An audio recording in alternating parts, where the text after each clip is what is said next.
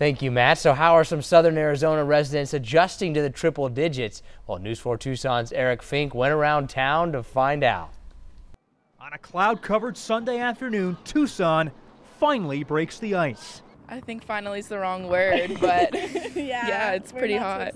Took a while, but I'm pretty much used to it. I've been here 74 years. Some of us eager for the triple digits. I like outdoors.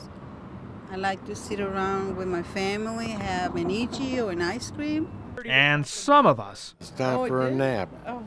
Sit in the air-conditioned house and take a nap. 100's not too bad. I just hope it doesn't get worse. Oh, this is Arizona. It's Tucson. You know it's going to get worse. Yeah, it is for sure, but okay, we'll soak up the 100 while it lasts. On the west side, as we soak in the ice break, kids are diving in the pool. Yes, that's awesome. We needed it. We needed to cool down.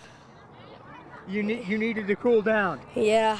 But once you get in the water and you come out, it's actually kind of cold. Perfect way to break the weather. So here's the deal. Many years ago, Nick Van Zandt was actually a lifeguard. Imagine that. And he dared me, once we broke the ice, to jump into a pool. So, here we go.